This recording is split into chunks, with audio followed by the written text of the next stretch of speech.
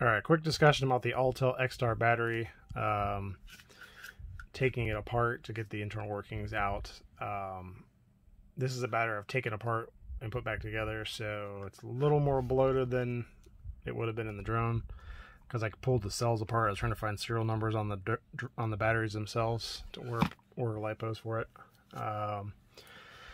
But again, if you're careful taking these apart, you can maintain the case and the end to it. So generally a couple things is this end has to come off, and there's little knobs inside of here that kind of clip into spots, so you have to kind of pull them back a little bit to get it to slide off all the way around, which is a little more difficult. And then the end out here is glued, so then it stays together. But yet, again, very carefully take a knife and cut slowly and carefully into these joints, and then you can get it to pop.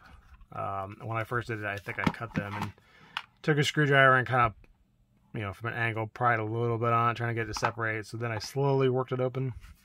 So again, for the general removing of the top, you've got to get something in between the two pieces here. Now I was using a thicker screwdriver before, but again, kind of get a thin one inside of here if you can.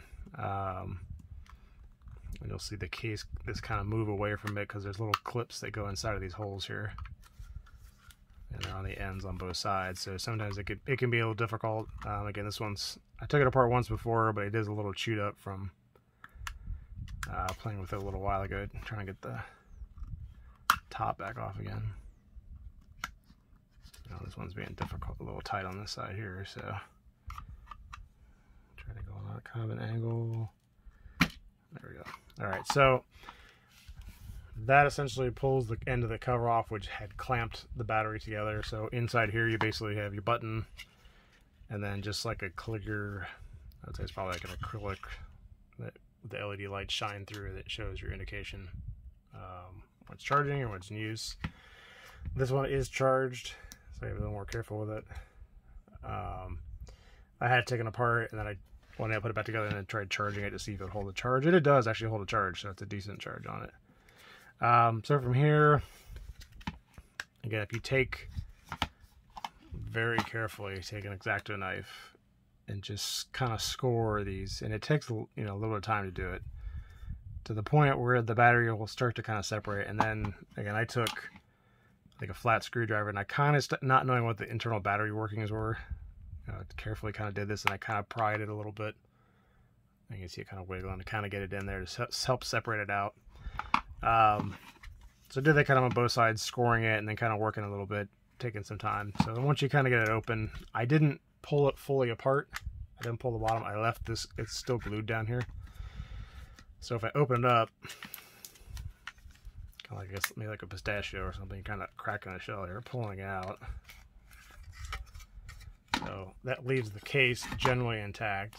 I did have one of these sides here cracked, which I don't know if it did it before. That side. Yeah, so there's a crack in the case there. But I mean, you can glue it. That's your internal workings of the battery. Now again, I removed all the shrink wrap on this. So this is just tape, packing tape. As I try to tightly wrap it to get it to go back inside of the case. With this as well, there's a piece of metal here, which I'll show you.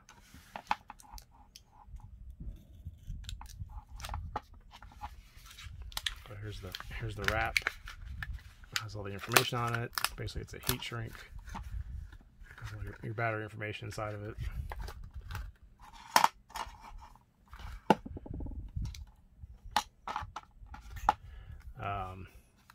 So again, the internal workings of the battery. I mean, very simple. Again, it's a lipo cell. I'll try to be careful here again. See if I can open this back up, because I did again do packing tape on it to kind of put it back inside of the case.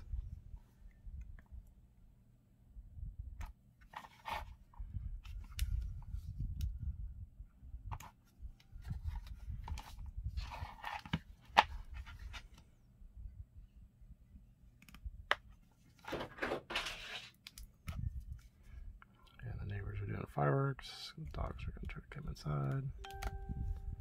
Alright, that. So again, carefully cutting that. Again, so this is a protective metal. This is the lipo cell itself. Again, I've taken this apart once before, so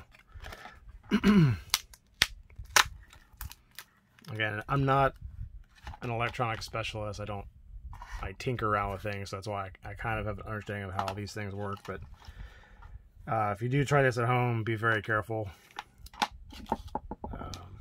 Again, they can cause fire and damage.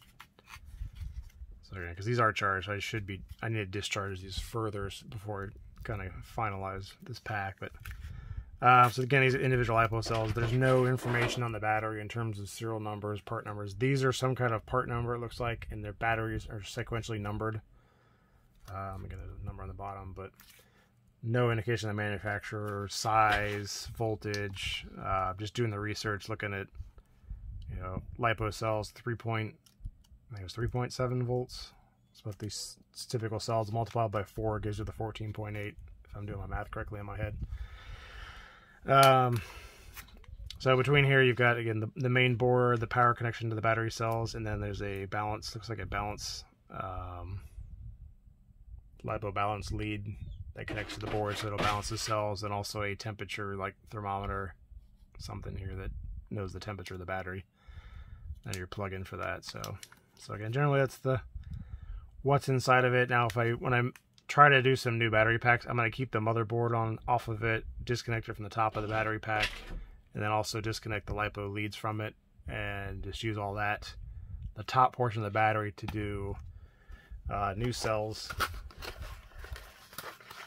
And we're going to experiment with that and go from there. So